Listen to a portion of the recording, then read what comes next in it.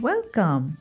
In this video, we will look at the process to register for e-Invoice and choose Tally as your GSP for e-Invoicing. To use Tally Prime for your e-Invoicing, you will have to choose Tally as your GSP while registering for e-Invoice. The e-Invoice registration is required to create separate login credentials for uploading and managing e-Invoice details. This is different from your GST portal login. If you're already registered for e-Way Bill, there is no need to register again for e-Invoice. You can use e-Way Bill username and password to log into the e-Invoice portal. To register for e-Invoice, open the e-Invoice portal. Click Registration to open the e-Invoice registration form. Enter your GST in and CAPTCHA and click Go to Submit. The company details related to the provided GSTIN number are displayed. To verify the details, click Send OTP.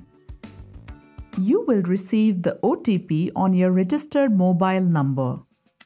Enter the OTP in the form and click Verify OTP. Once the verification is successful, fields to enter username and password are displayed. Enter the details and click Save. You can now log in to the e-Invoice system using username and password created now. To select Tally as your GSP, you have to create the API user. API registration is required to integrate the APIs directly with your IT system, enabling your software to interact directly with the portal to upload and download information. Under API registration, go to User Management and click Create API User. An OTP is sent to your registered mobile number. Enter the OTP to open the user creation form. Select the Through GSP option and select Tally India Private Limited in your Select a GSP field. Enter username and password that can be used for API access directly through GSP, which is Tally Prime. You can use the API username and password in Tally Prime to log in the e-Invoice system and directly upload transaction details for e-Invoicing and import the e-Invoice details. Click Submit.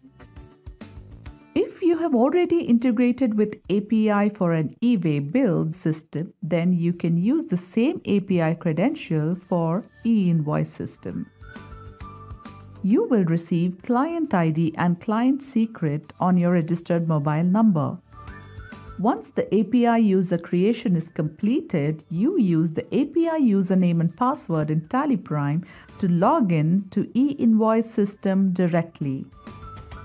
In case you change the API username or password in the e-Invoice portal, the same will have to be used in Tally Prime to continue online access. Thank you.